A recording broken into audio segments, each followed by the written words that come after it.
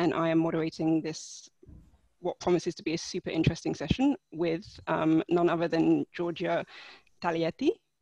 Obviously, you know about Georgia, and we're going to get into this in a bit. I'm just going to go through some admin stuff. So for everyone who's on the call, we very much encourage you to have your cameras on if you would like. We would love to see your faces. But as a precaution, this is being recorded, and also it's on Facebook Live as well. There will be time for questions at the end after the hour session, and we also encourage you to use the chat. So feel free to talk in there, talk amongst each other, maybe flag something up if you have an interest. This is no problem. And I think maybe sometimes if I see something, I might introduce it into the conversation with Georgia. That's no problem. Just to give you a bit of a background about CodeOp, for those of you who don't know, we are a tech school based in Barcelona. However, we have students come to us from all over the world, and it's been that way from the beginning. It's a tech school with a specific mission. The people that we have coming to our tech school are, it's specifically for women, transgender and non-binary individuals, which I'm sure all of you can agree that this is a super important need in terms of the tech space. And so one of the things that we do, I mean, we do a few things, but essentially it's boot camps for coding. And also we do courses. So this is product management as well as data analytics. However, kind of one of the focuses in building this type of community and building a school that's so specific is to actually ensure that we get as many people from these backgrounds into a tech community. And we show people that there is an access and there's a route to tech, and there's kind of an expansive space in this environment.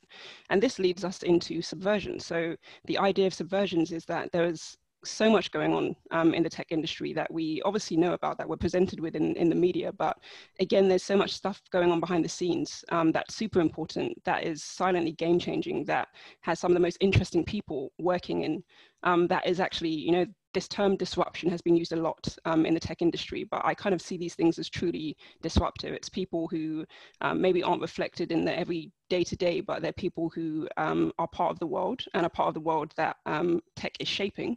And so we wanted to bring kind of these voices that are working on the margins of tech, highlight the projects and the people who are working within them. And so we're running the series. The first one that we did was a few weeks ago. This one is music. We have the next one coming up, which involves wine, which is with a freelance sommelier. Her name is Nika Chavela. She works in Barcelona and kind of all around the world. And she'll be talking about how kind of wine and tech work together, how tech is influencing wine. And in this session, obviously, we're talking about music. Now, music has, I mean, tech and music go side by side, and they have for a very long time.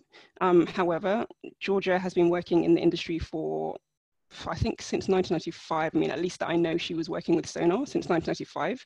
She's currently the head of comms at Sonar, and she also is the local director of Shesaid.so, which is a curated community of women who are actively in music. So she is the Barcelona lead on this, and she also teaches and lectures. So there's a lot that is going on in her profile. And so I'm going to begin, Georgia, with actually you doing your own introduction, because you're going to do it so much better than me. And also just in terms of introducing yourself, then we can move on to how you started this journey. I'm sure when maybe you were younger, you didn't expect yourself to go into this route, or you know, maybe you always loved music, but just some background on how you kind of ended up where you are at the moment. Thank you for your intro, actually, because I think it's been amazing so far. Thank you for the honor to be around such a beautiful group of people that actually working towards something that is very close to my heart. I am the head of comm at Sonar Festival, which is an electronic music festival founded by 3 directors in '94. I've been correctly working with them since '95, never worked in music before, but I was born and bred and raised by a man that loved jazz and was a jazz collectionist. So my heart goes back to a lot of jazz in the 50s and the 40s. I was raised with that.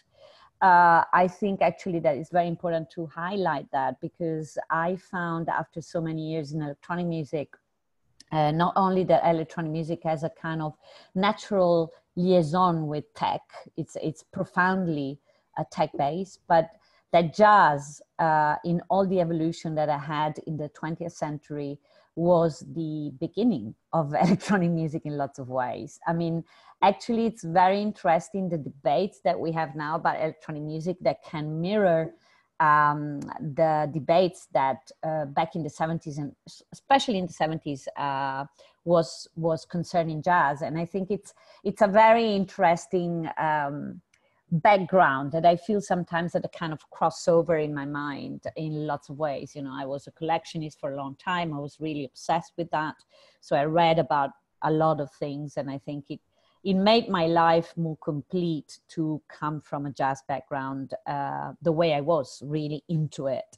Not like, oh, I'm listening to Miles Davis and that's cute or that's nice. You know, I was really into understanding the process and the life and the social background of jazz music. So I think that is a bit of my personal background with music, comes definitely with jazz. And my work background with electronica comes from the fact that before working in music, before 95, I was like actually working with, strangely enough, with Macintosh. The beginning of it was Macintosh. And it was, I had my first computer was a LC4.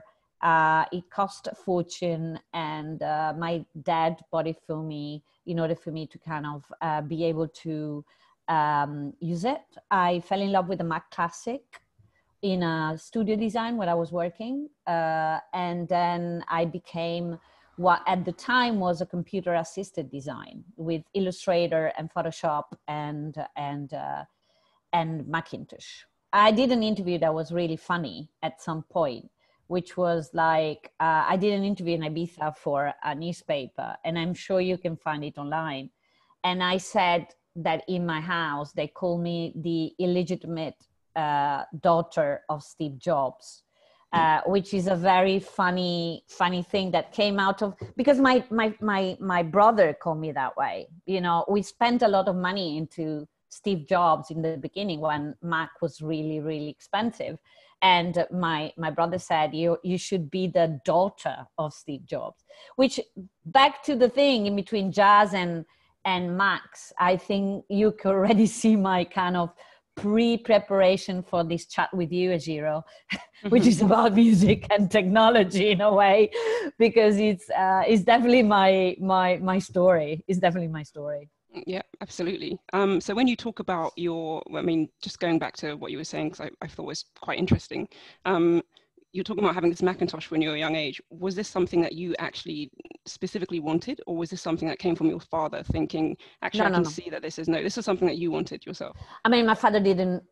I mean, my father comes from northern Italy. I come from a, well-off northern Italian family, very machist and very traditional. And I left when I was 18 to go and study to Barcelona. And in Barcelona, I met and I learned about life in general. And I traveled a lot, went to London. And then in this design studio specifically, they bought a Mac Classic. And for me, and nobody could use it. And for me, it was just the toy, just the dream.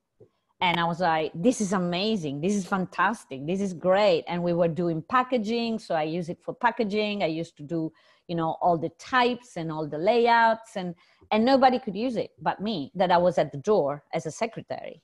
Wow. So it's like, that was kind of my first jump. And then I said, I can do stuff with that. I can be paid to do that. And then I became quite a freak of Macintosh at the time. And, for me, Macintosh, as we all know, has a system that is very comprehensive, and it's very easy to understand since the beginning. So for me, it was just like perfect. And since then, I have to say that I have been following Apple, but I know that I have with languages and computers, I have a kind of good way to go. And machines, I love machines. I think machines, they have this kind of, they respond to humans because they're made by humans. So I have a very good relationship with machines too. I mean, I'm talking in a tech webinar, so I can confess myself. And I know before getting on this call, which some of you will, I mean, you'll hear about this later. I'm going to touch back on that topic of Georgia and her connection to tech, because it's very, very strong, and there's a very significant points that she makes about this. But let's just tracing the journey. So obviously you're the only person now in this office, from secretary to kind of this whiz kid with this software, and you're using Mac. How did you transition from doing this? Obviously, I mean, you saw the potential in computers from a very young age. How did that transition then from kind of working on design and doing these things to going into electronic music at an early stage in terms of building this Sonar image?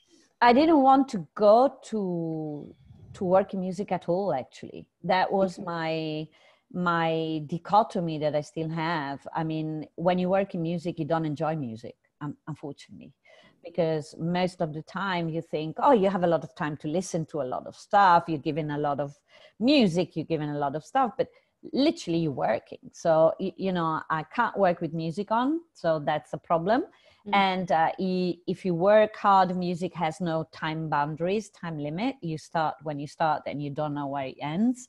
So, you know, I knew already that working in music would have been challenging for me, in order to renounce to the pleasure of the audiophile and branching into the workaholic music background. So that wasn't an easy jump to do for me. It was easy in a way because I started at Sonar because I had my computer. Actually, the whole story is I had my computer. They needed an assisted design for the designer that was doing the first catalog, well, second catalog, 95. And I was really good in mise en page, in doing the page maker kind of thing. And they called me through a friend.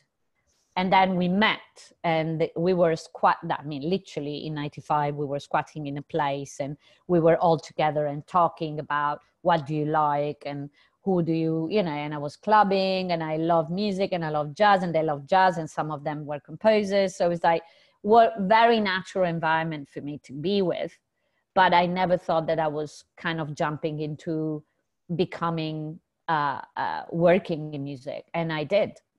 Which, you know, mathematically being, it's really good. You know, I met a lot of musicians. I never thought I would share the stage or backstage or whatever with people that I really love. But at the same time, you do it as a job. And I think it's important to demystify this kind of thing about, oh my God, she's working in music, she's working with these people. And you're like, well, it's a very hard work. Especially for me as a woman, I started when I was 30. I started also being in charge of bookings. I work a lot in bookings with Detroit Techno, not an easy thing to do. So I did a lot in the music business, and I know how hard it is. So it's very important. And then by that, I wanted to link it with technology. Then when technology became essential for a workforce, is when my work become easier. And that's why I depend so much on being positive about the innovations in technology in the workplace.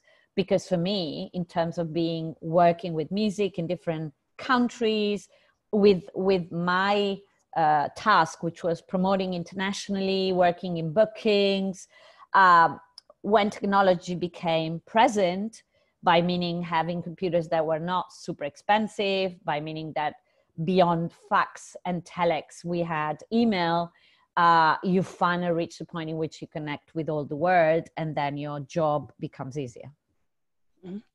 Okay, so like you're saying, you're somebody who is a techophile. I'm actually not sure what the term is for this, but you're somebody who really loves tech, and you're talking about how, we're talking specifically about your job now, not about how it's influenced music, but how it made your job a lot better.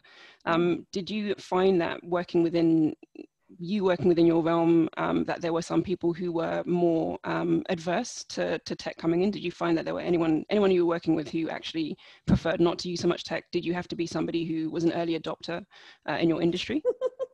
Yes. Okay. Basically because still now, I mean, and still now for women of my age, I'm 54, there is a block of my generation, and that's terrible. I'm always speaking against it. The fact that women of my age, possibly mothers, kind of have this kind of rejection or personal rejection or blockage or sense of rejecting tech in a way, which is something I really fight against, especially because tech is not something you can fight against or reject. It's something that needs to be within your life. Is like cooking, or is like I don't know, you know, I'm a big fan of the fact that internet needs to be like electricity, comes naturally in the house, because that's how we are, that's how we live. And I find myself, and I always found myself, I'm very quick in learning. Actually, I want to do your product developer, product manager course. I didn't say to you, but I found it amazing. And I'm sure there's half of the course I need to specify on, because it's beautiful how it's presented. But, you know, always to be a person that really loves tech and really loves future, because that's important. To see into the future, you need to be flexible. And that's what tech is about, being flexible on nodes and knowing and learning and moving and clicking, which is something that is natural for me. And people, lots of people of my age, completely my age, don't want to get into it, which I think it's a very wrong positioning towards the evolution of the human race. Even, you know, I think tech also has taught me a lot about myself and about the world in general. And whatever the expansion and the scientific expansion of this world will be. So I'm not scared. I actually love it, to embrace it in a very natural way. Okay. So having worked, like we said, for 25 years within this area, within this festival electronic music, within this expanse of kind of the music industry, this is an expansive topic, there's going to be many things. What do you think are some of the top things that you've seen tech bring into this space, and what are the things that you project it's going to do? And we're focusing on the positive element now, because you're somebody who is very positive about this. Well, I think there has been almost 10 years lost. The last 10 years has been lost, blocked by corporations, by costs, by money, by actually the access, because it looks like we have had, even the artist and the musician, I'm talking also towards music, we've been talking about virtual reality, worldwide collaboration online for a long time now, such a long time that I'm quite bored about it. And, you know, we've been talking about artificial intelligence. We've been talking about all these big words without really, because I've met a lot of artists, a lot of people that are working in this field, especially through our Congress, Sonar Plus D. And it's been 10 years of boredom, really, literally people working towards discoveries and new stuff and not having access to it, not having money to access the real things. And by real things, saying democratizing the access to real technology is so important, because you have all these creators that want to access stuff that is linked to, you know, whatever big corporation or institutions are, but they don't have access to it. So, you know, there's still a lot of different levels of how we speak about technology, which is unfair, because technologists not necessarily are the big minds, but, you know, we have experienced the hacking lately of this guy that was super young. And you know that exactly how the new generations have technology in their blood, in their DNA. And instead of reacting towards it, we don't embrace it. One of the biggest points here for me is education. You don't get an education in technology. You don't go to school and say, oh my God, this is technology. This is how technology has been applied in the past. This is the story of technology. This is how you get there, why you have a mobile, what's the mobile for, who is the creator of it, what's the purpose and objective of it. sociologically, ethically, worldwide. There's no such thing as technology studies when you are 8, which I think it's horrible, because, you know, they want to know, they know what they have in the hand, they find it really easy and really funny, but they don't understand the scope of it in a major scenario. And I teach a lot, and that's why, you know, I think that teaching is a very important thing to understand, that the generation that is 20 to 30, you ask them the backstage of what they use in terms of technology, and they have no clue. Some of them, they don't know how the algorithm work. Some of them, which is a major thing to understand, you know, when you talk about privacy, if you don't know how an algorithm work, you can't talk about privacy, because the algorithm is the one that is mastering what you see, how you do, how you move, how you perceive the world, and you need to master the algorithm. So that's one of the first class that I would do when you are 10. So it's like, you know, there's a lot of gaps in the conception of technology. There's a lot of gaps into the knowledge of what technology is. You know, it's a really, we shall start from the beginning and then going into further more. But if you don't have the roots, you don't understand why you're using it, and you use it for your own pleasure, thinking that it's funny, and then complaining that it's using your IDs, and there's a lot. But, you know, you need to understand, or you need to use everything that I was taught philosophy and history and geography and everything. And now they don't think that technology is something to be taught at, which I think it's so important. Is like, where does technology come from and where it goes should be something obligatory for everyone. Yeah.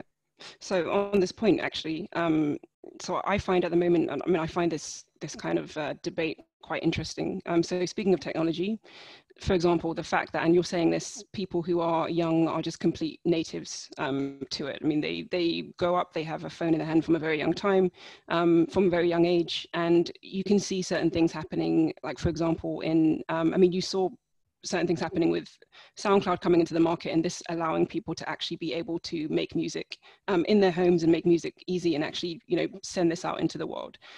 But with things like SoundCloud, with the possibility of people even being able to make music on their phones, for example, now, which people can do actively out on the street. I know there are a lot of people also who do the opposite. It's like you're saying, people who maybe don't understand technology, or they're maybe purists about certain things. They don't like certain things that come from SoundCloud. They think, you know, there shouldn't be all of these people going through SoundCloud, or people making music on their phones and this type of thing. Do you think that's a debate about like the purism of music, or do you think that ties into, like what you're saying, people being kind of not understanding technology, so thinking that nothing good can come from these devices that people are using, or this new approach that we're taking towards music? It's ignorance. I mean, okay. I've been working with artists doing music from computers and sharing music from computers from 95 onwards. And I've seen how they were sharing it anyway. You know, the cost of it was different, but the way they used to do it was practically the same. I think that the highlight of platforms like Bandcamp, or Bandcamp in the face, because I'm really I'm a big fan of how they're doing right now and how they're supporting artists. And but, you know, all the platforms that are for stream actually haven't really yet found a way to just not be a platform.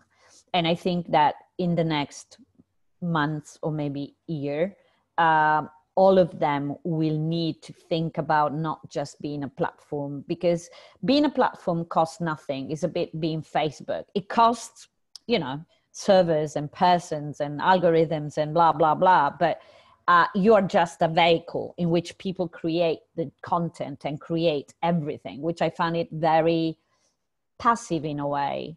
I love the fact that you can become, like the cinema people have done, producers, or intervene and giving money back to the artist in order to create.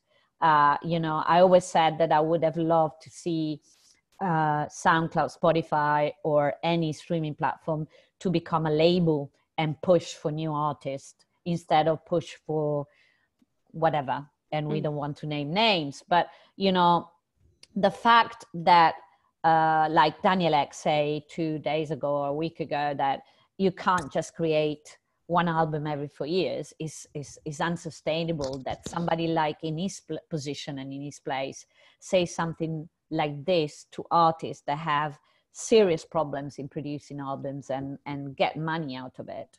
And you know, I think that the music business is right now, because of the live not being there, sitting down and thinking, because there will be a huge upheaval of people looking for a way to be artists and sustain themselves. And the way it should be is that all these streaming platforms, all this way to distribute contents should give back to the community with programs, with, you know, I'm not saying how, I'm saying conceptually, I think that the streaming platforms need to give back. Basically, for a structure that is very simple, I bought myself the same music in 4 different supports in my lifetime. You know, I bought jazz in a CD, in a cassette, in a vinyl, and in a streaming platform. Meaning my money, not the youngsters' money, but my money has been going around the labels and the copyrights and the neighboring rights for so long for the same track or the same album. That's something that sometimes nobody thinks, but it's really applicable to the streaming scenario. It's very good for the new generation. It's very good for me. It's very easy and handy, but I have all my CDs there. I have all my cassettes there. I have all my vinyls there. And actually, if you want to go back to analogic, you can go back to analogic. And people that complain about things like, oh, this is not the purest way. Well, you know, play your vinyls at home and be happy with the Denon, and that's fine. But, you know, I think it's not a question about how it sounds or how it does. It's a question that the streaming platforms are really kind of box of it. It's something that puts you out there, the content. And they, of course, create the algorithm. So you don't have the real discovery. You have what the algorithm discovers for you. So I think that, you know, for me, technology is at my use. It's not technology dominates me. It's like I have technology and I decide what to watch, what to see, what to hear, dig into it, non-dig into it. It's not that technology rules my world. I rule my world with technology, which is a completely different position than most of the people right now that just play their songs and look at their playlist and just don't care about whatever else is happening around them, you know. And I think the fact that now lots of game platforms like Twitch and Discord and you know, are playing games with music is because music is trying to find different ways to perform. And it's a very interesting way to become aware that I saw a performance via Minecraft, which is like, why now? You could have done a performance within Minecraft like maybe 5 years ago, but it's like now it's becoming necessary. And so everybody's kind of escaping where the virtual realities are again, which is not new. There's nothing that I'm saying that is completely revolutionary. It's the opposite. But I think that's the next scenario. The next scenario is the one that can, the changes or slight changes or good changes that the streaming platforms and the technology can offer to the artist in order to reach an audience that is willing to pay for it, which is a very important thing. Absolutely. Okay, so now I'm going to switch slightly, but I'm going to stay on the idea of support and change because I want to talk about Shesaid.so, Yes. which is an actual international organization. Like we said, you're the local director of the Barcelona chapter. So, I mean, this is maybe a personal thing, but I sometimes think that music is overlooked in terms of diversity. I think people see so much and they're exposed to so much that they actually think it's a very diverse thing, and maybe there aren't as many issues as they believe in there. They're completely unaware of kind of the history, how one form of music has informed another, and this type of thing. So in terms of She Said So, maybe some people would think, oh, it's interesting to have a women's group like within music. But for you, what was so important in kind of joining She Said So, and what is your outlook, and what do you try to kind of bring to this community in terms of growing it? What's important for women's voices in the music industry? The values, of course. I think that after I joined almost the second month or the first month that was created by Andrea Magdalena in LA, which I consider my spiritual daughter. She is a Romanian woman, very tech savvy, that has created this while working at Mixcloud in London, and then went to LA, married in LA, and now he's pulls the strings from LA for the general group. I wouldn't think that now we are women only. We are actually very much representing everything that is not what I would say a man, like a 40 years old white man. Everything outside of it, it's here.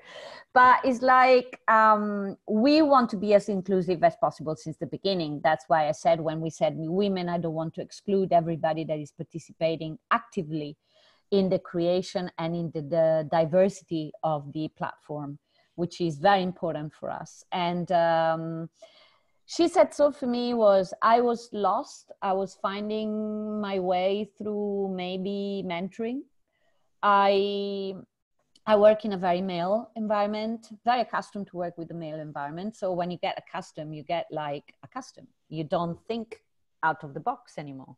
So I got bored and I was like, this is not my thing anymore. And how do I get out without getting out of the job, which is a very good job? And then one of my closest friends in London, she was actually two of my closest friends in London, we were sitting down, they said, there is this woman doing this platform. Do you want to talk to her? And so we spoke, and I got a bit of as a mentor because, of course, I was the older one. I still think I'm the older one. And I was like, get involved with her. And I kind of become a bit of an international spokesperson for it. And then I created the Barcelona one, but then I feel very, very much linked to all the chapters. We have chapters all over the world right now. We are more than something like 12,000 people connected and 5,000 people on the Google group that now is becoming an app and a platform. It's been a long journey. It's a pro bono work. We work without getting paid. It's for the sake of the visibility of everything that is not a 40 years white man in the business. And there's a lot of things that I'm proud of about this.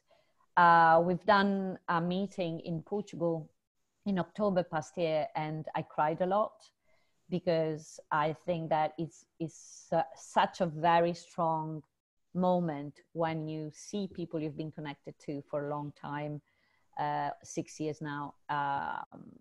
Like it's very intense. You know where the values are, where the ethics are. We're part of the conversation. We feel proud of being there and being together. And, I feel there's a kind of, as any network, because I don't think it's just a priority in She Said So, but as any network right now, I shall invite everybody to be parts of networks that are close to your hearts, because any network is actually a net to protect from the crisis, and the COVID crisis especially, because of the exchange of knowledge, the human touch, the possibility of reach out in order to get contacts out there, feeling that you're part of a community, digital or non-digital, I don't care, but feeling that you're part of a community makes you feel that you're part of something bigger than anything that is happening in the world. Absolutely. So kind of still around She Said So, And the diversity issue. So, I mean, like you said, you're trying to move away from anything that is not 40-year-old white man. This is, again, a bit of a broader question, but do you feel like the industry is moving more towards something that looks like this? Do you think that kind of a change is happening? Do you still think there's quite a lot of fighting to do? Do you think visibility is something that is talked about and expressed more in the industry? And if not, do you have any like ideas as to how you think there should be a change, or what should change? Who is changing things, maybe, for example, that you can point people to? Well, there's two things that are around right now. There's guilt and fear. So guilt to have done something in the past that you were unaware of, or said, or done, or shared. And the contextualization of guilt in this sense needs to be reevaluated within the context you were working on. Maybe, yes, you are guilty and you want to reframe, or maybe not, because it's not that strange and it's not that painful and needs to be reframed anyway. But there are different levels of guilt because of the ignorance of the context back then. I mean, yeah, 10 years ago was awful. And now I live in a world that is very much paradise because of She Said So. You know, I know a lot of women and I move around very easily. I know where the women are. I identify them. Women or no women, sorry, just non-white men. But and I can put a lot of people within that. I don't want just to focus on gender, but I also want to focus on race, and I want to focus on a lot of things. That's why I'm using that icon. And I love a lot of 40 years white men, but it's like the icon of what we are not talking about. And I think, yes, techno has always been very white and very male. There's few things that you can change about that. I think it's something that you always need to think of, because the generation of techno is Black and American. But it became white and male. Well, it's always been male though. But the whiteness of it has been really, really, really difficult to change in the last years or so. The festival goers are very much white. I don't know if you experimented that, but I have experimented this even in London. You know, the only place I really felt diversity was Notting Hill Carnival. And that was the first time for me that I felt that everything I had on my stage, because we've never been really at all, you know, we had any race, any type of gender on stage at Sonar, and I'm really proud of that. But at the same time, I knew the public was becoming some kind of bubble. And when I went to Notting Hill Carnival with all the DJs that I knew and everybody playing, I felt the diversity in a very kind of deep way, very deep way. And I felt that was fantastic to see how you would have enjoyed these rhythms and this music around diversity in lots of ways. At least this is my personal experience. And I think, you know, right now, the fact that everybody's highlighting the lack of diversity in all themes, sexual and racial, in music, it's important because it's always puts the spot on it. The thing is, for instance, when you get into a lot of causes, you lose which cause you want to play with. And I've been literally a bit worried about these causes all one in one, you know, the women, the racial, the anti-Semitic, you know, it all comes in one thing, and at some point will become a movement that needs to englobe everything, because if not, it looks like I'm playing with this game, but I'm not playing with this game, and I'm playing with that, and I'm not supporting that, and you feel guilty all the time, and you're like, So, and now, and especially being like I am, white 54 woman in Europe, you feel, am I missing some cultural gap? Am I missing some, you know, not really with the sexual gender. That's not really what I'm feeling. But on the racial side, yes, because, you know, you feel that we've been kind of ghettoing in a way, getting separated more and more, even if it looks like we are a democracy and it's bigger and stuff. It's like, no. And when you go to Italy, you see it more and more. And when you, well, here it's a bit neutral, but I think, yes, I felt this kind of lack of diversity in the music industry, in talking to people in a professional way. And I think it's very important when you open it up to feel how other people are feeling towards it. You know what I mean? It's like, I just read a lot right now. I just read a lot in order to understand how the other people are feeling. And that's why we're going back to the jazz period, because I read one of the best books was Billie Holiday autobiography, Lady Sings the Blues. And when you read these books, and you read biographies of Coltrane, you get into Blue Note, and you get on these real things about them. It looks like we're going back then again. You know, they were complaining about the white audience in Europe. They were complaining about making money in Europe, but not being recognized. They were complaining about, even in the 80s and 90s, the people in Detroit, nobody knew them in Detroit. You know, they were part of a segment that was, so everything is niched. So one of the things that I think we are processing, I'm processing as a white person, is how this can de-niche itself and become, you know, equalized in a way. So I can read or watch or hear or listen or share my experience in a balanced way with any gender or any race at the same time. Mm-hmm. And this is what I think, you know, we've seen that technology is profoundly biased. And so we also need technology to be de-biased to help us reach this kind of knowledge. You know what I mean? It's like one of the things that I always teach was like, why is Cortana named Cortana? And why Siri named Siri? And why all these voices are girls, at least in the first place? Are we all the secretaries of the word? And this is where we'll be, like in 90s, 50s. So, you know, the bias is there, simple or more complex, but it's there. So what you are doing, what we are doing is fighting the bias, even within the algorithm. And that's in a tech participation or tech discussion we are having. I think it's very important to fight the bias of the algorithm because it's very much biased. Absolutely. I mean, there's quite a lot of stuff building in terms of feminizing the internet, which I find really interesting. Like you have groups who, for example, are disrupting like wiki pages and things. So people who are going in and having hackathons, making sure that Wikipedia information is actually reflecting the right thing.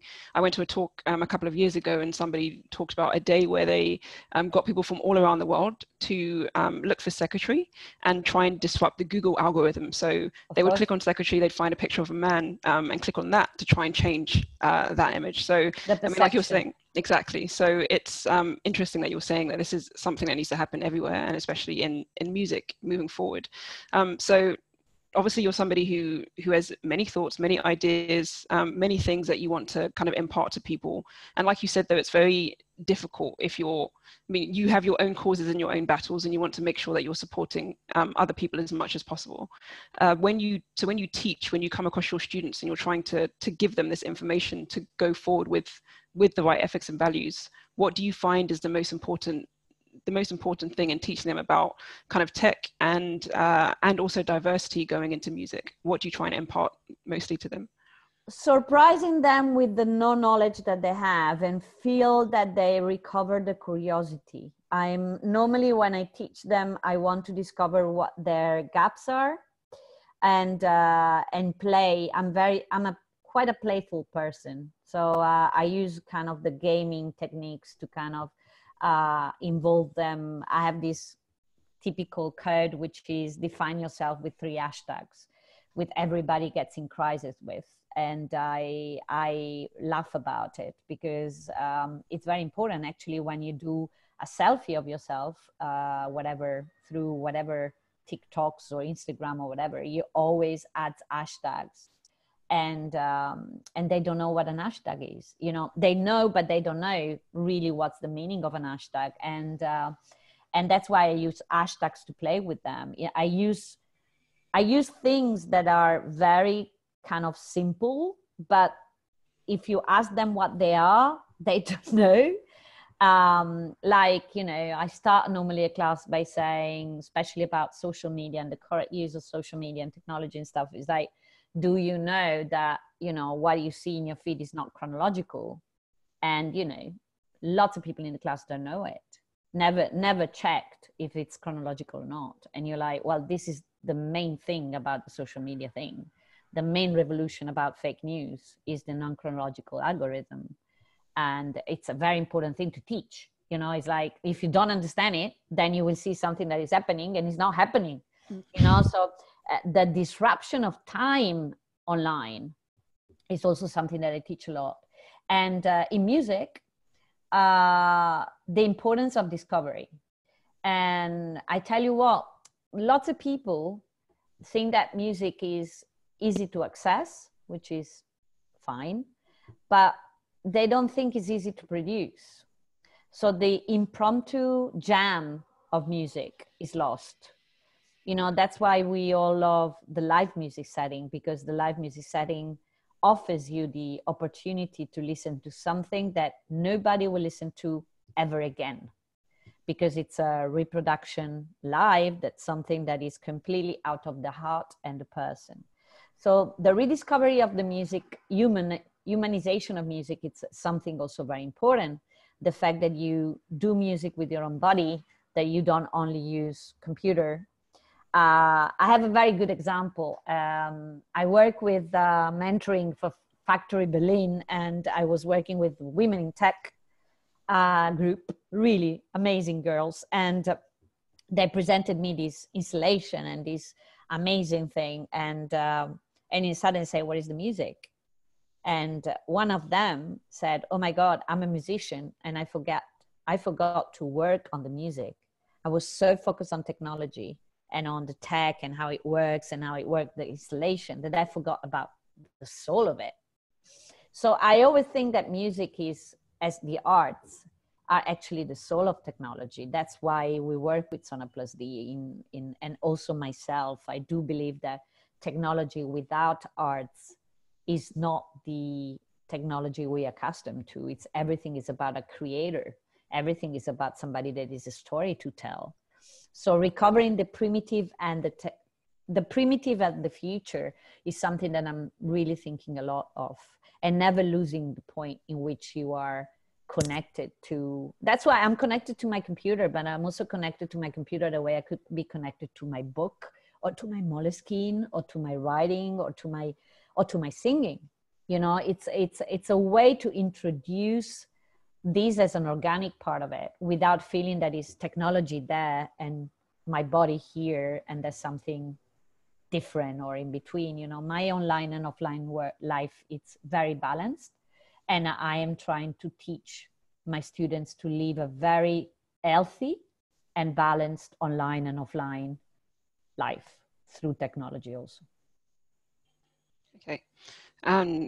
Another thing that I want to bring up, again, this is what we talked about earlier. So we've been talking about young people and how to teach them and support them. However, there's the opposite side of that, which are older people. Like you're saying, you're considered to be maybe an older person in the industry. Yeah.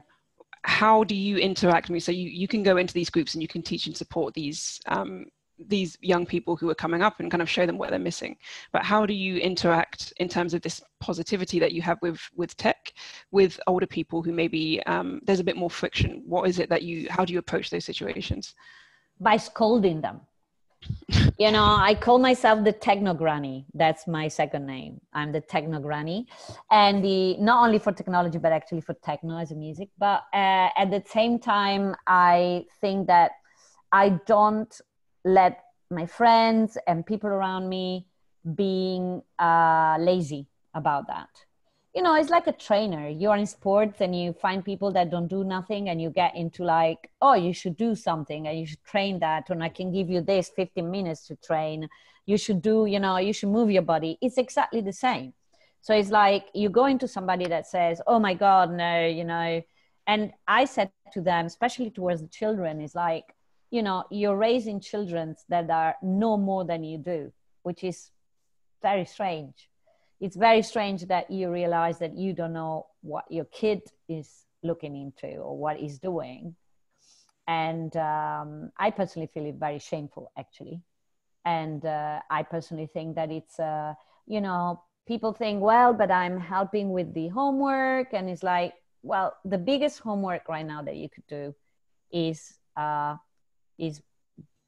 know what your kid is looking at and know what your kid could do in a positive way, also with technology, be involved with it.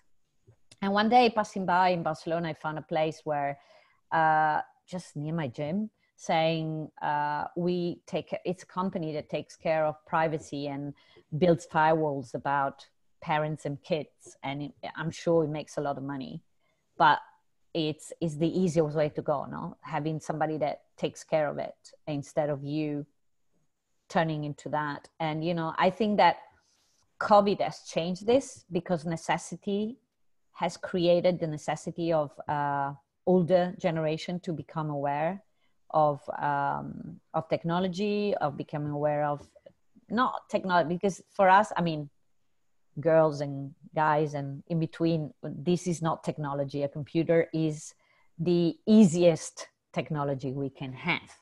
You know what I mean? It's like technology is much more than that. But on the other side of it, how to properly use what technology has offered you in a day-to-day basis, it's an obligation. It's like somebody asking me how to plug this or how to put the light on. You're like, hey, this is becoming everyday life. So the way there's a fantastic word, just to have a laugh in between us, in Downton Abbey, there is the granny that appear, and finally they have electricity in the room. And she said, what is this? Take it off, it's going to kill us all. And that's how electricity was perceived, and it's true, in the beginning of the 20th century. And then, you know, knowledge came around and everyday life came around. So it's like the perception of everyday technology in your life, it's very important. And the knowledge of it is an obligation. And I'm sorry if I sound like a priest, but I feel like I really need to kind of always say that. And I'm really intransigent. I'm really not, you know, everybody that says, yeah, but I don't have time. It's like, no, it's like, I'm really like a sport trainer. You always find the time for the things that really are an obligation for your kids, for yourself, and also for your survival in a world that right now it's more online than offline even. You know, if you balance the world right now, we're probably 65-70% online and 30% offline, at least in my house. So it's like, this is how you perceive life, and this is how you just assume it in a very normal way. Yeah. Okay, super interesting. I'm slightly scary. Okay, so my second to last question for you is, we've talked about this amazing journey, getting a Macintosh, being a super early adopter, basically, in Italy, in Brescia. I want to now look to the future. So now, Georgia, going forward, I mean, we have one thing, like you talked about, product management, and maybe this is something that's super interesting for you. Where do you see yourself moving in terms of maybe staying in music, maybe not, but your journey into the future in the realm of tech, or outside of it? What is it that you're interested in still discovering, learning, knowing? Where do you see yourself going forward for the next few years? The non-profit organizations with a lot of lack of technology applications. I think that that's one of the things that I really feel close to my heart. technology can be very helpful for nonprofits to be more effective and less expensive and less, and money would be spent in other ways that are not in the technology realm. So I think this is one of the things that is very close. It's not easy because nonprofits are very, very much structured and very much layered, but it's something that I would love to do in the future. Another thing that I am already doing is studying copyright and publishing and getting more acquainted to author's right, because it's very important and it will change a lot in the future, especially music. And technology-wise, I would be very happy if they give me something that is not a mobile and that simply needs, I think mobiles are so old-fashioned, and at some point we will need to have something portable, easy, quicker, that gets us into a different level. That, at least for my life, it would be easier for my online and offline life. So I'm quite a cyborg in this sense. I'm really, I actually like to think that we will become portable technologists at some point. But, I'm open to what comes next, but it's true that priorities in the next 2 years or so, let's say, how it will evidently be about helping others and nonprofit on all levels. So I would love actually to be able to reset, especially comms, because I think that everything related to comms and COVID has been wrong. People just don't know how to do the stats, do the maths, communicate about numbers. They're very lost. And I think communication now is becoming even more and more essential. And this is my forte and is what I do best. And I think, I have still a lot to offer to the world in terms of helping others in any country, but especially others in such a very difficult time. Okay. And now my very last thing that I'm going to do, and then we're going to go to questions. So please feel free to unmute your mics and ask Georgia anything. I'm going to put you on the spot and ask you what you ask your students. So if you could describe yourself in 3 hashtags, what would they be? Techie, dynamic, and flexible. Okay, cool. Yep, I agree. Okay, thank you. Sorry. I have few doubts about me. That's the thing. I don't doubt that much, but I think that exercise is very important, even for you or for anybody, to kind of avoid doubting in case of defining yourself in front of others or yourself. And I think that the less your story can always be summed up by 3 elements at least that are important and then define you like a tag. And for me, it's really helpful the way you approach not only yourself online, to be kind of clear what you want to expand of yourself online. And it helps, for your profiles on LinkedIn, your profiles on your public profiles to people need to be defined by what you think you are to them. And that's very important, because that's one of the other things that I teach my students is like, think when your profiles are open to audience and public, you just have an open door. Think what they want, what you want them to see. And that's the very important thing. Okay, so that is our hour. I'm going to hand it over to everyone on the call now for questions for Georgia. Hello, don't be shy. Normally it's very normal to be shy, but you have, what, 15 minutes? No, more. Can you hear me? Yes. Hi. Hi. Really interesting talk. Thank you. Thank you. Actually a member of Shesaid.so. I've been a member for a few years now, so I'm familiar with the community. It's really interesting to hear you speak about the two kind of key pillars of what we're all striving towards, being gender equality and racial. But one thing that always leaves me wanting more discussion is the discussion about class and social mobility within the industry. I'm from the north of England, and since maybe my late teens, I wanted to break into the music industry, and I tried to knock on all the doors of the major record labels. And it was always really hard because it's very London-centric, and I think it's a common trend across at least Europe. I'm not so sure about the US. And it's kind of difficult, not just from my perspective, but also from an artist perspective. I'm actually an artist manager, and I'm also representing talent from the north of England. And a lot of the opportunities that get passed up are often going to those that are in slightly more financially flexible positions, or let's say closer to London. And so I wanted to ask, where do you see the gains to be made in, say, like a post-COVID world where we're now edging towards like remote first working? For example, Sony have just released like a ton of internships, and they're allowing the recruitment process to happen solely remotely online.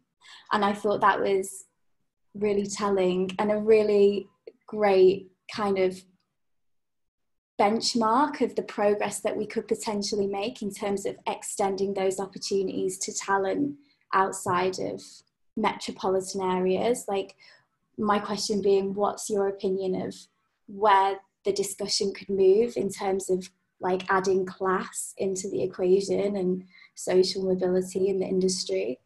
Well, more than class is like economically well off or not. I mean, you buy time with money, basically. And if you can wait forever and ever, and you have the right friends, and they're, you know, how it works. I think that specifically, where in the north of England are you? Oh, sorry, Manchester. Well, in Manchester, for instance, which is a very, I've been there not long ago, and I think it's a place. I mean, it could have been worse than Manchester. You know what I mean? You're from Nottingham or Leeds. I mean, Manchester is pretty good to be from for the music industry. Problem being with Manchester and the rest of the cities up there, I was very close to Nottingham and I'm very close to North England for a while in the early 2000s.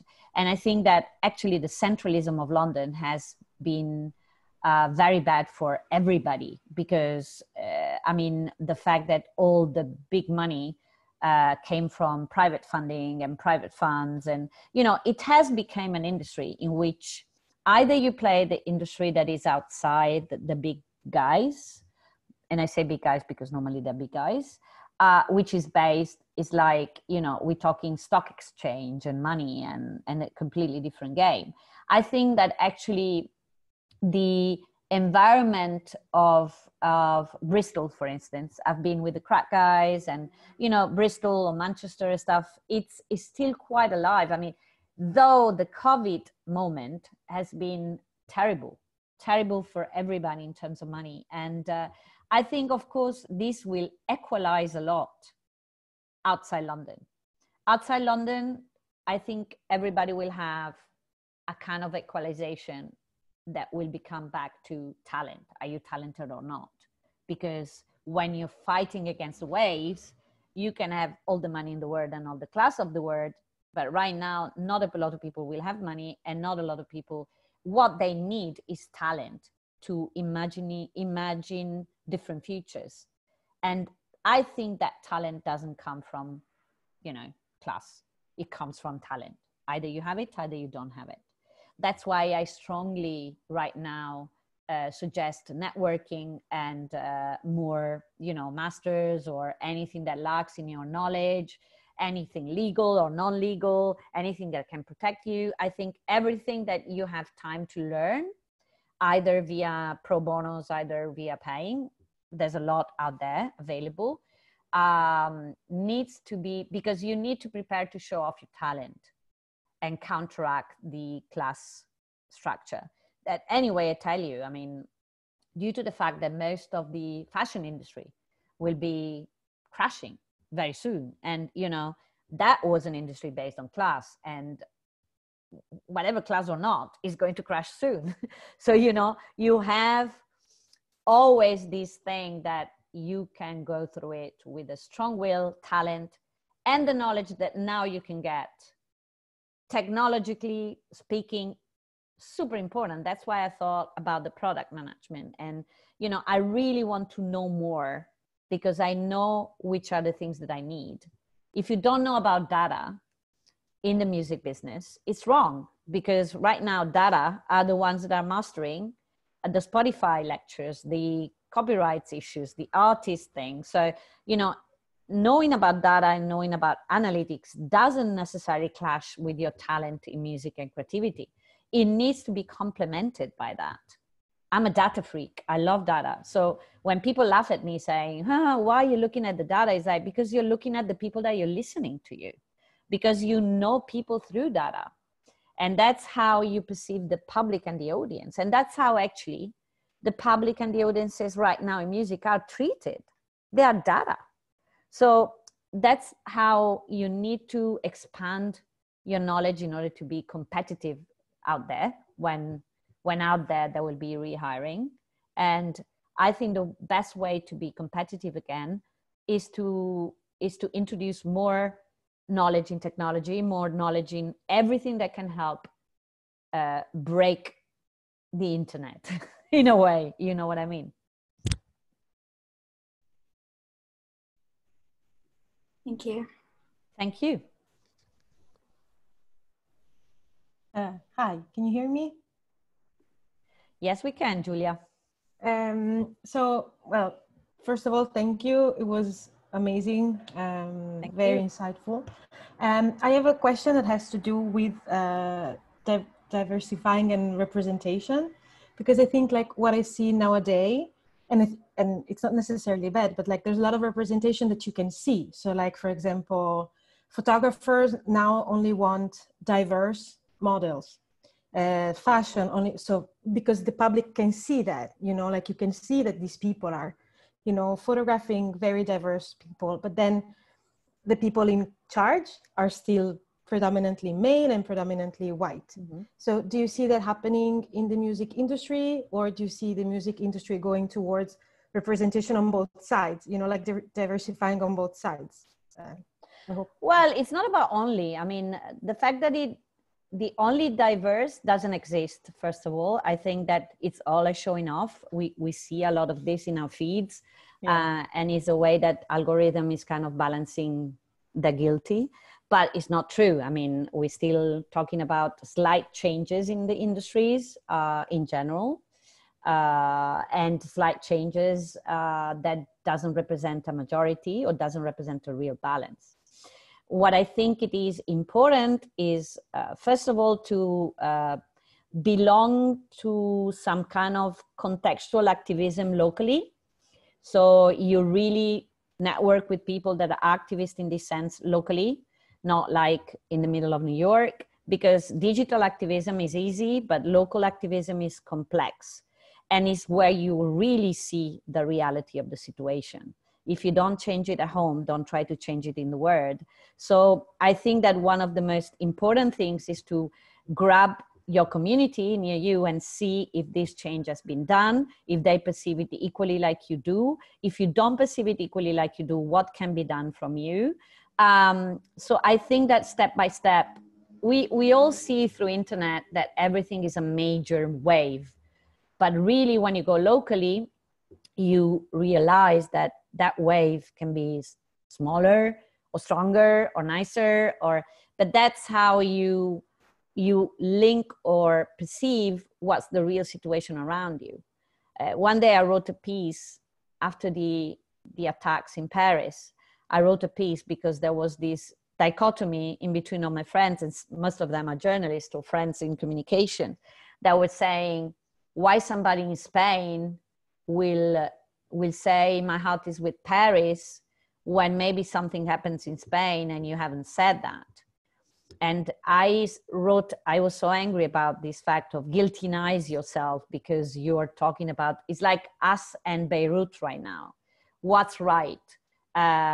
Being publicly sustaining help with the Beirut, or thinking there's a big problem with people not having food in the street just in front of my house. What's the priority there? And ethically, it's a very big dichotomy in your head, like major to microcosm. So Maya was saying, my way of seeing it, and I'm still very proud of that piece, because it was like, you get to fight for the things and feel for the things you're close with, for your contextual, your culture, your own knowledge, but also your ethics. If your ethics say, I want to fight for this, in the case of Sophie was class, then I want to see what's going on around me first, and how I can not fight, or yes, fight, or just push around change around me. Because to be engaged digitally is pretty simple. So we really need to be true to the essence of the causes we want to embrace. And that's why if you think that a photographer friend of yours is being diverse, you can definitely talk to him about how diverse he feels and how he feels around him, and getting a concept of diverse that is different than the one that we all see in a very black and white kind of way, because that's how the majority thinks, in black and white, never grays, never in between. While now the repositioning of the ethics say what's in between that, and what's going on in between that, and why we can't be just one in lots of ways, which is very difficult. But if you do this preach, like I do it with my classes or in the petit comité, then you know that there is something changes. If you watch your Instagram algorithm, you will see a lot of posture and a lot of things that might be too far away culturally from you.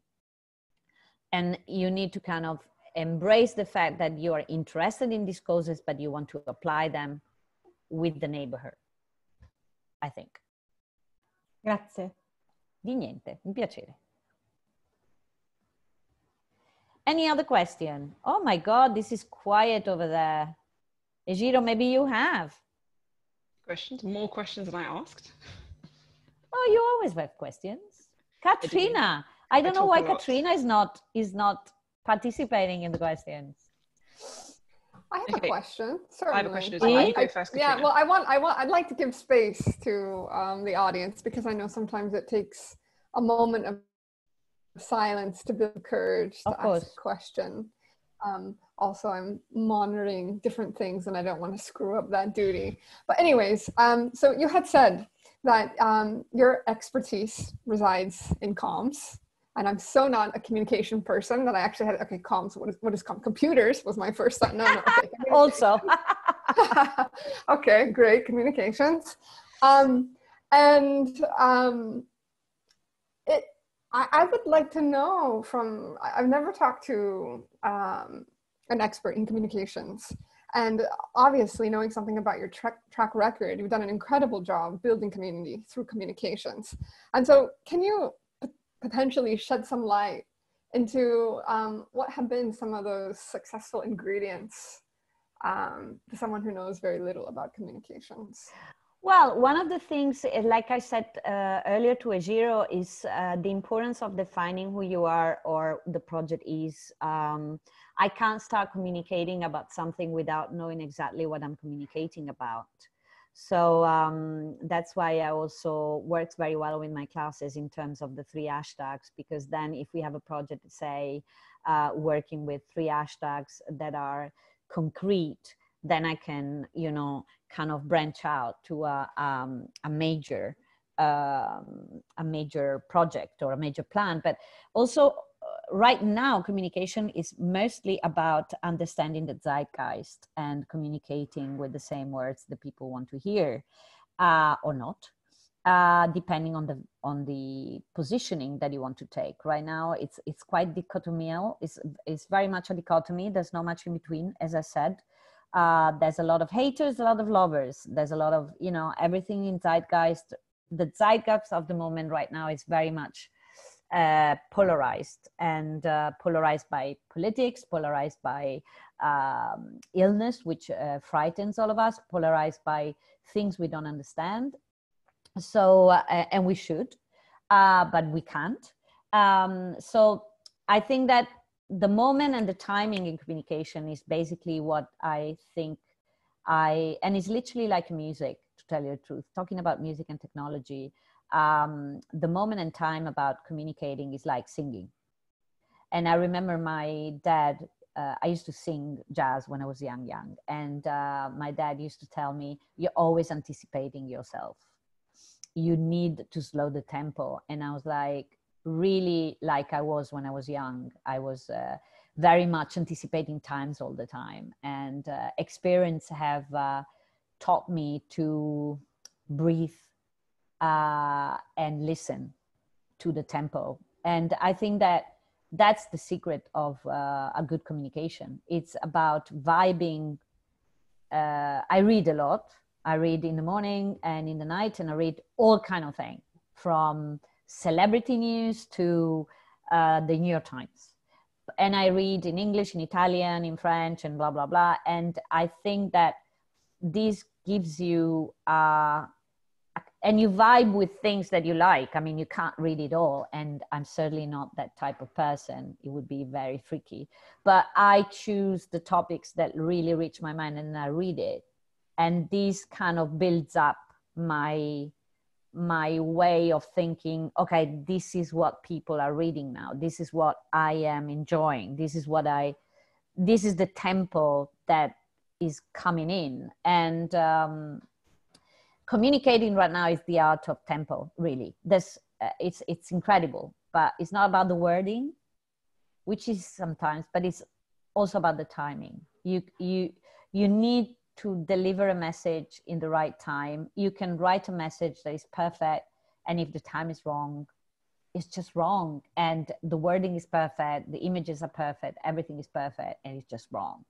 So now it's a very strategic moment.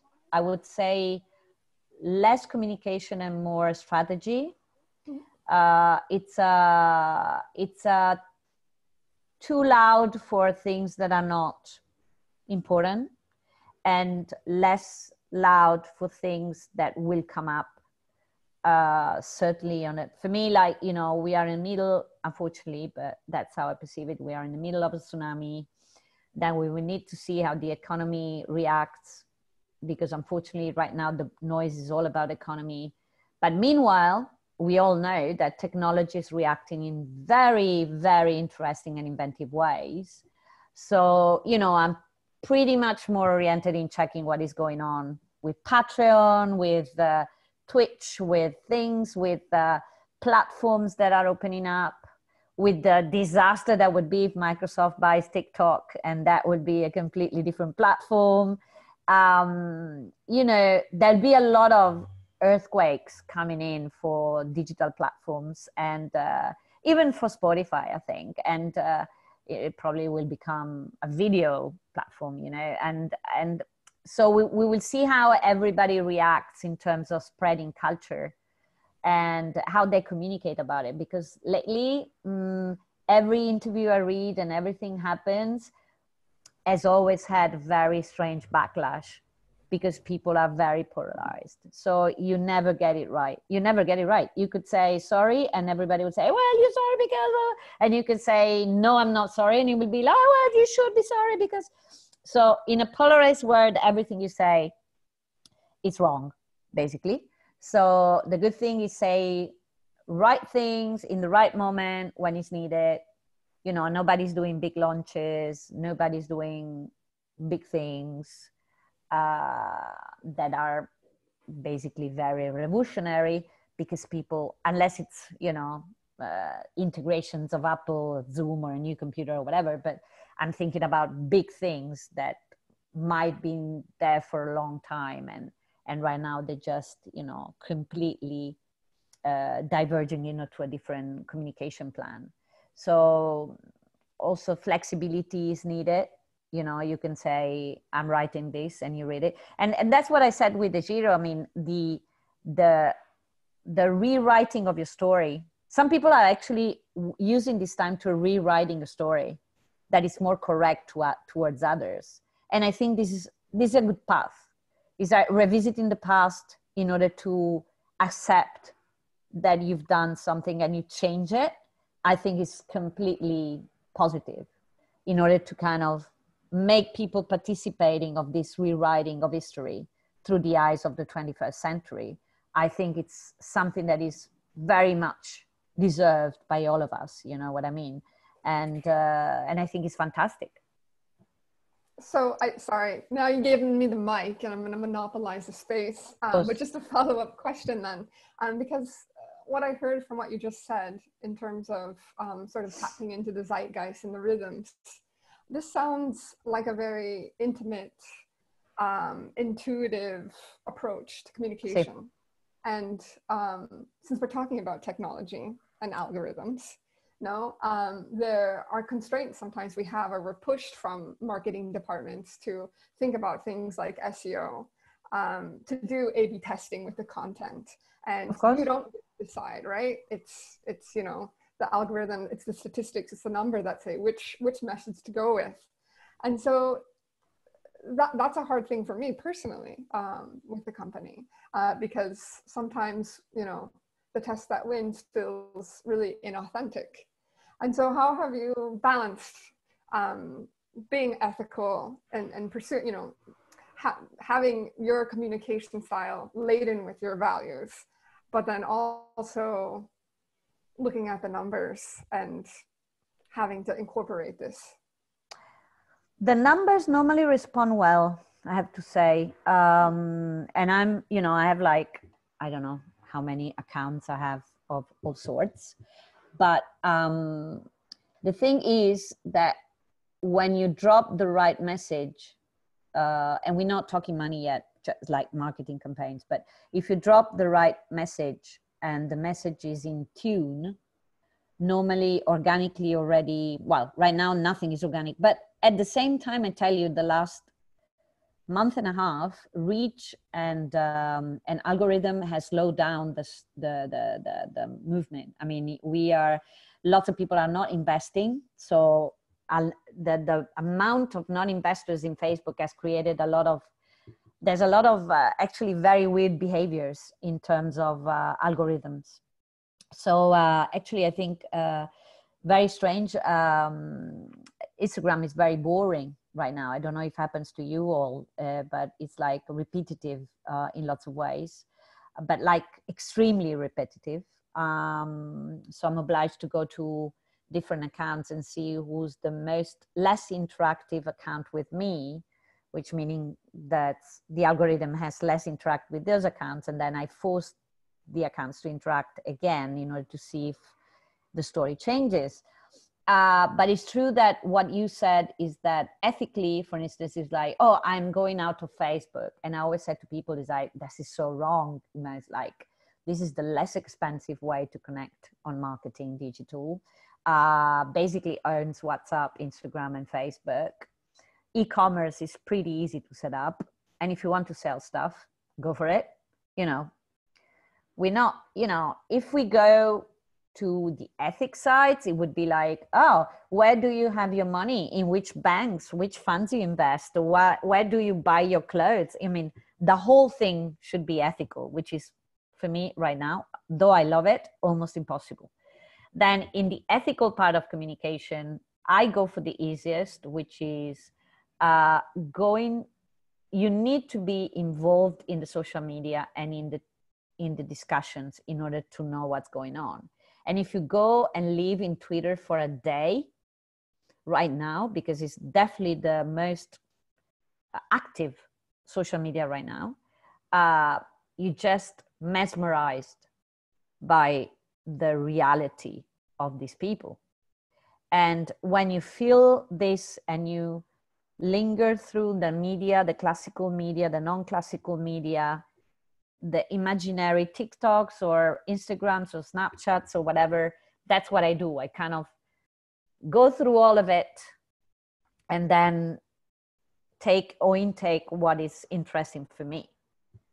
And that's what makes what is called the critical intelligence. I mean, the critical analysis, which is you need to kind of know a bit of everything in order to be a communicator right now, because the gaps can be huge. You know, for instance, right now, I source Twitter, I source LinkedIn a lot, which I always loved.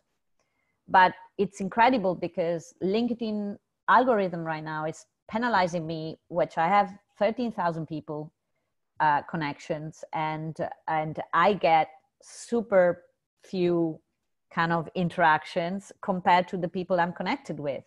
So LinkedIn is the new Facebook. It's interesting. The algorithm is always something very interesting. You're like, okay, why are you fighting against me? Who are you? You know, give me a sword. I will find you. Game of Thrones or whatever. It's me against the algorithm. But it's true that, you know, there's a really weird behaviors right now because of the lack of money. And, you know, algorithm fits with money. So it's very boring. It's very uninteresting. There's no advertising going on. So it's pretty interesting situation right now with what do you ask for. Is I think the only thing you should be aware of is how far the selfie moment can go. For instance, you know, if you want to break a thing, you normally use a humanization of your company, and that's something that works beyond algorithms. You know, your company can have a logo, can have a super writing, can have a super nice photos, but if you humanize it with persons behind it and with faces, this is what the algorithm likes the most. Hi, my name is Courtney. I have a quick question for you. Of course. I live in the United States. I live in Texas, and the coronavirus isn't going anywhere anytime soon. No.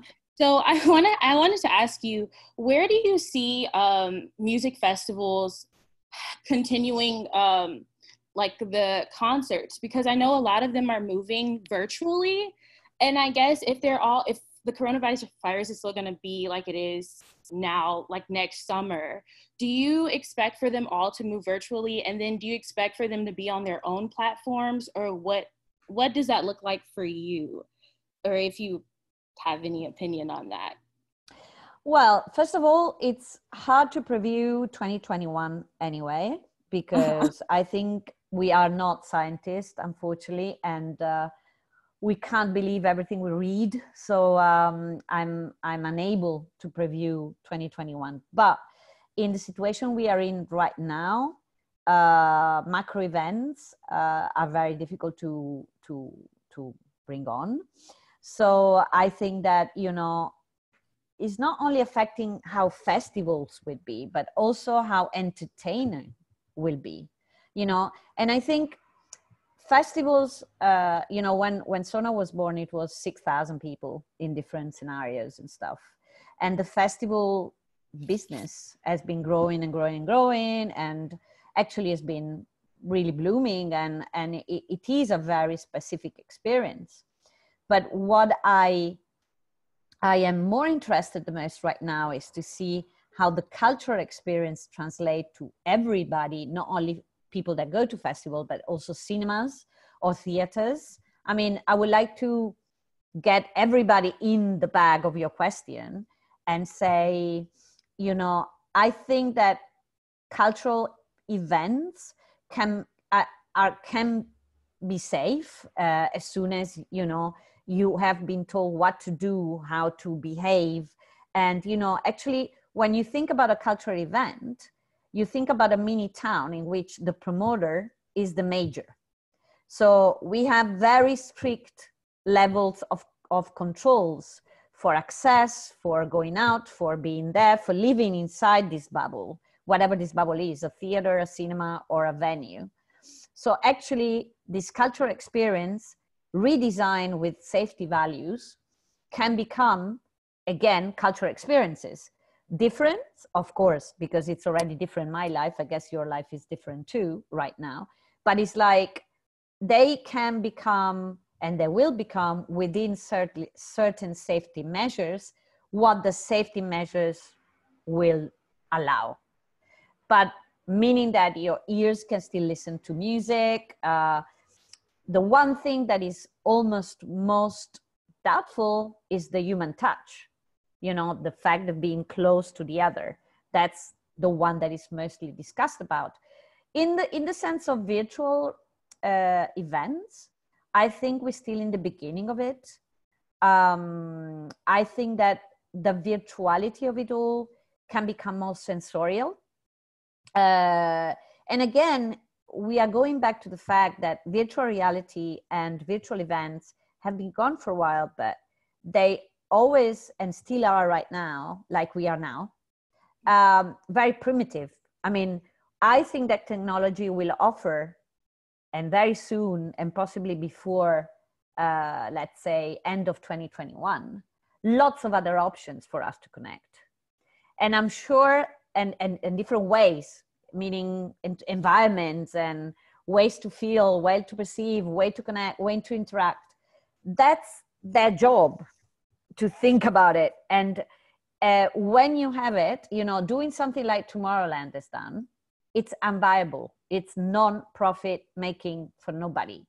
And it's a wishful thinking for lots of people, but it's not what the promoters need to be or want to be, not all of us. So promoters is somebody that promotes an event or a cultural space or a cultural expression or experience, and meaning that the promoters need to rethink what they want to promote. Yes. How will it look? How will they be? What's the balance is something that is still very, very in the making. And one thing we need to think is that needs to be profitable. Because if it's not profitable, it's not a music industry anymore. It's not the theater industry. It's not the cultural industry. It's just culture per se, and needs to be supported by state, by governments, by institutions. The importance of the private promoter is that it's not linked with politics and it's not linked with decisions that are not made by themselves. And that's how the importance of the private promoter is. And that's why it's so important to cultivate them and make them survive. Because if not, we will yet go back to festivals promoted by states, institutions, city councils, which is a completely different concept of culture than the one the private promoters put on. Does this answer your question? Yes, it does. I guess it's interesting because a lot of festivals that were supposed to be happening now, like in Texas, they're all trying to either move virtually, and then they're not making any money off of it because you can just look at it on YouTube. So then I just wonder if we're still in the same place that we are next year, how would they profit from this? Would they have to build their own platform, and then will they charge online tickets per se for that? And then what would that experience look like? And then how would they compete with other festivals that might be free or whatever? But well, yes, problem with that is also the venues. I mean, the venues, there are huge venues that are empty right now. And these are the part of the game too. And, you know, you need to think about how this venue will survive. What's the use of those venues? Because the venues are the very important factor of an experience, a cultural experience. So when you think about everything, it's not that just you go online. You know, it's like Austin and Texas and South by Southwest. Of course, you can do a South by Southwest online. Mm-hmm. But at the same time, Austin as a city doesn't apply anymore. So the money that came from Austin, where is going on? How do you supply that? What is going on with South by Southwest? It won't be anymore an Austin event. It will be a South by Southwest event online. So this changes the experience in lots of ways. And that's how you perceive why some promoters can jump on virtual realities, because it's not about a brand being virtual. We all been virtual more or less in the last 5 years, but it's also the brand associated with the offline experience and where the money came from. Just to use a Texas example. Yeah, I live in Austin, and so yeah. So you know what it is. How you know what it is, Courtney. It's been a disaster for South by Southwest this year, and meaning that Austin can still produce local, but people won't travel, and not at least till 2022 or something. And then you need to provoke, either you create an hyper local scene back again, like we used to have. It's not, I'm sure you're young, but in my age, there was an hyper-local scene going on anyway. And then you grow again when the travels are allowed or are possible. But it's true that we go in local again.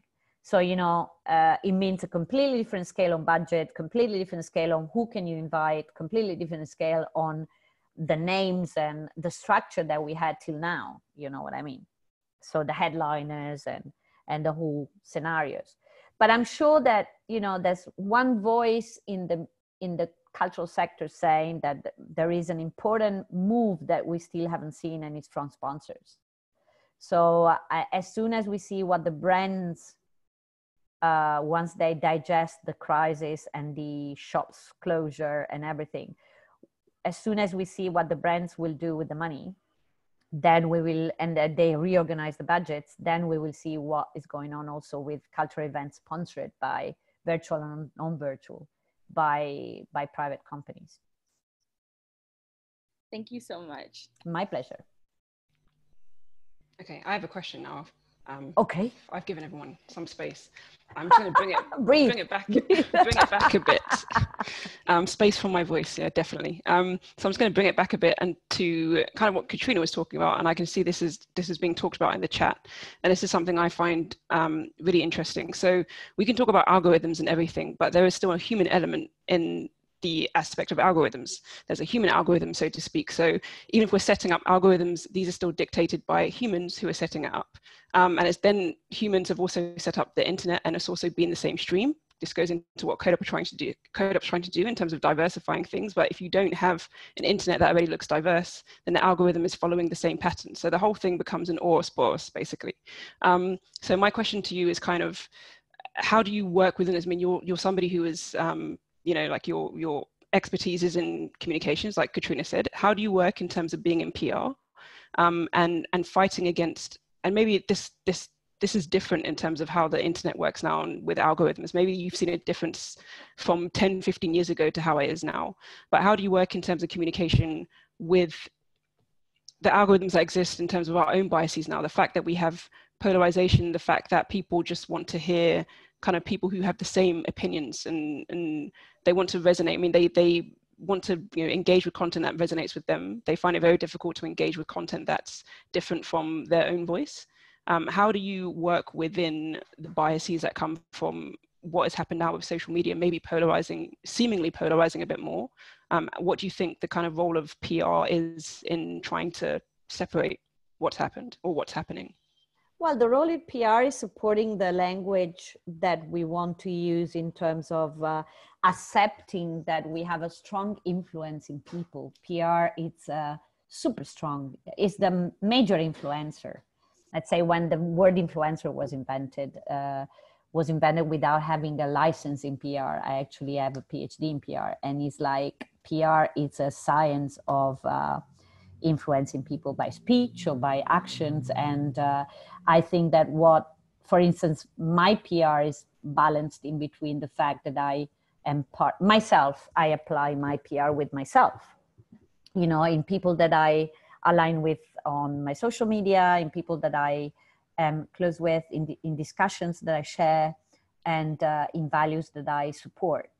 And lots of people in my entourage knows about me and She Said So. And that's my strongest PR that I've done by myself on something that is not mine. And right now I'm supporting with a group here that is helping feeding people, and it's called Health Warriors. And I've seen that all my friends know about that and know that I'm supporting it. That's the value of PR. That's your push the buttons repeatedly on things that you do believe of. And you say to people, you know, I'm not just Sonar, I'm also this person, and I'm also doing this. And you know, the value of PR is talking about it to the maximum people you can in order to diversify yourself. And I apply myself all the rules that I could apply with any person that I work with, because I think that, you know, I rarely have haters. I have followers, but I rarely have haters. I have a clear will of sharing things that are really close to my heart. And I also think that, you know, I can't be, for instance, in the theme of race, I can't be too pushy because of what I am and what I stand for. It will be, from my side, it will be incoherent to sell you that I'm completely devoted to the race cause, because I'm devoted to the women cause as much as the race cause. But for me, it's all very logical. But the women cause is closer to my heart now. So it's like I had to choose what to play with. But I don't think people that follow me have felt excluded. And if they do, they would have told me, because I have an open conversation online with people that actually follow me or chat with me or message me on LinkedIn. I answer everything I receive. And it's very important to feel the vibe of the things. And PR is such an important thing to contrast fake things about you or the brand or anything that is happening around you. Because if my ideas are clear and I'm not really polarized as a person, actually, this is very conflictual to me to be black and white, because I can't really be black and white in a world in which I would like everything to be up there and available. So it's like, you know, the whole influencer work is falling apart, which is kind of a good thing, because lots of influencers are understanding that this is not a game, this is a profession. And it's a profession that needs to have ethics and need to be analyzed from a different criteria. They're not just the image of it. So I think that the sustainability of PR is to professionalize it. Again, to make things that PR, it's a work that it's very, very, very tough. It's constant. You just sleep as a PR, you wake up as a PR. I wake up as a PR and I sleep as a PR, because that's what I am. And that's my obligation towards the world, is doing things like the one that I'm doing today with you, because it's a pleasure to be sharing things and knowing if I confront somebody that maybe not agreeing with me, or maybe I see a friend like Debbie Ball here, which is my great friend that is doing amazing work. And, you know, I see people that are minds alike, but I would like to be confronted by not necessarily minds alike. I read, for instance, a lot lately about economy, because some of the guys that are guys and girls and women and anything in between that are writing about economy are incredibly powerful, because they're kind of writing about something that is kind of surreal. I don't know if it happened to you, or if you've read anything about economy because everything is about money right now, but there are pieces written about the status of capitalism and the questioning of capitalism that are incredibly powerful, and that sells out, actually referring to Sophie, that kind of destroys the essence of class and the barriers of class. There's a lot of discussions that are going on that are actually very close to my heart, that will become more relevant even in my conversation in the future, because that's where the world is going. And I hope it's going, I mean, I'm an optimist by heart. So I really believe that optimism is, in a way, the only way to go, because if not, you don't see the future clearly. Does this answer your question, Ejiro? Yes, or not? It does. I have a million more questions, but oh my God, you can call me tomorrow. I'm not going to do that. Yeah, you can call me tomorrow. I give you an hour tomorrow, whatever the question is. So I really need to go, because my husband is waiting for dinner, and I think we've passed the 45 minutes. Do you mind? Or is there any last question? Everything is I think we're good. So thank you. Of course, please go off and enjoy your dinner. Thank you so much for speaking with us, Georgia. It's been amazing. Thank you. For everyone else on the call, thank you for joining us. And also please join us for our future events. Like I said, the next one is about wine. And you can go on to Eventbrite, you can go to Facebook, our Facebook page. You can also go to our Instagram and you'll be able to see the link to check out what's going on. And please also, if you're interested, this is not about anyone going to maybe who wants to code or study. Of course, if you want to do that, fine. But the whole idea of CodeOp is about building a community. And we're very happy to have as many people join the community who want to kind of join this movement and get interested in tech and just vibe with each other. We're very happy to have you. So please go to our website, check it out, get in touch with us. We'd be very pleased about that. So thank you so much. Thank you to you, Katrina, CodeOp, and everybody listening tonight. Many thanks, Georgia. Ciao. Ciao. Take care. Bye, everyone. Thank you.